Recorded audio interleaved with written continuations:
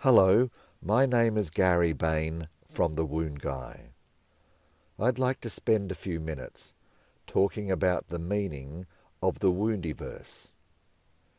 I have been very fortunate to have spent nearly 40 years interacting with people who experience and live with wounds. Some individuals have a relatively simple and straightforward pathway towards healing.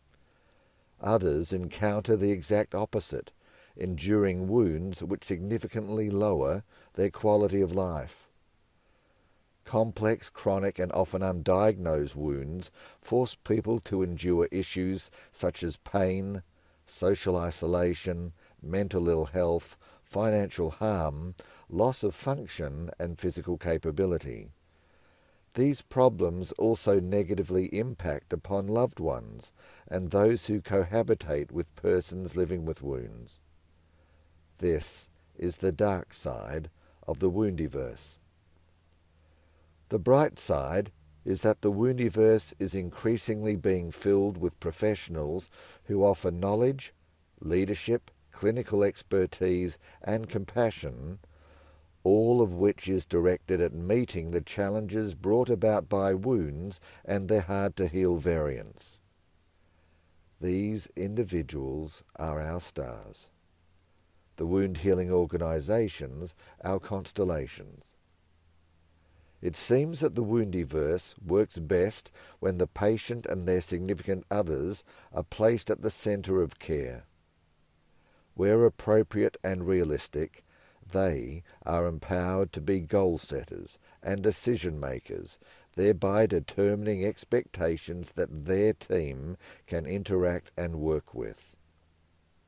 As the stars bring their unique skills to bear and the constellations support through information, policy and procedural guidance, a glorious galaxy evolves. The galaxy is something of beauty, colour and richness. It is dynamic, flexible, adaptive, cooperative and inclusive, yet is always focused on its core, that person with a wound. In my mind, the woundieverse is a place of giving, sharing, learning and relearning. Its base is science, research and evidence. Its actions are goal-driven, informed by comprehensive and perpetual assessment. Measurement and quantification describe the value of intervention. Repetitive evaluation is the woundieverse's method of orientation.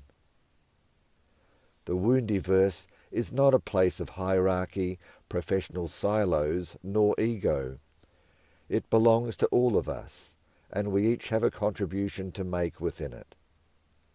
Just as a supernova, for a while our light will shine bright, but as it inevitably fades, so its brilliance must be replaced by another. Our woundieverse must then be dedicated to teaching and the development of others who seek to uphold what it stands for, knowing always that it is the well-being of those confronting complex wounds who are the purpose of our existence. Thank you for listening.